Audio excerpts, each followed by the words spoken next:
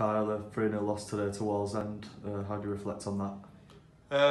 I think it was deserved. I think it's been a frustrating day at office all round. A lot of bodies missing with it being Easter bank holiday weekend. I think we're the only game that's gone ahead this weekend as well.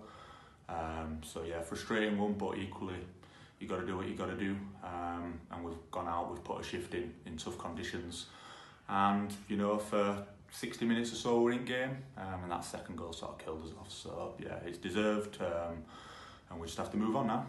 Yeah, we were the only game played this weekend. Do you think there should be a round of fixtures, maybe a weekend off for this sort of Easter weekend? I don't know. It depends how professional the league want to be and how professional they want to act.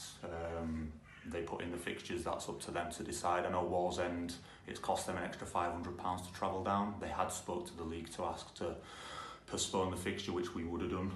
There's no qualms there, but that's the league decision. It's not a decision that I make. It's not a decision that the opposition make. It's what the league see fit. So it's a question for them to answer, not me.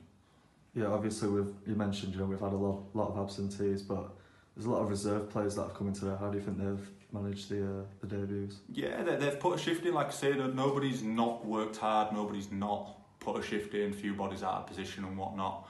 Yeah, they've worked hard, and that's all you can ask for. We're going to be a tough outing. A lot of people out of position and whatnot, but yeah, I think they've carried themselves relatively well. They've done what's asked of them. No one's moaned or shirked a responsibility. They're here. They've put in a shift, and hats off to them for that.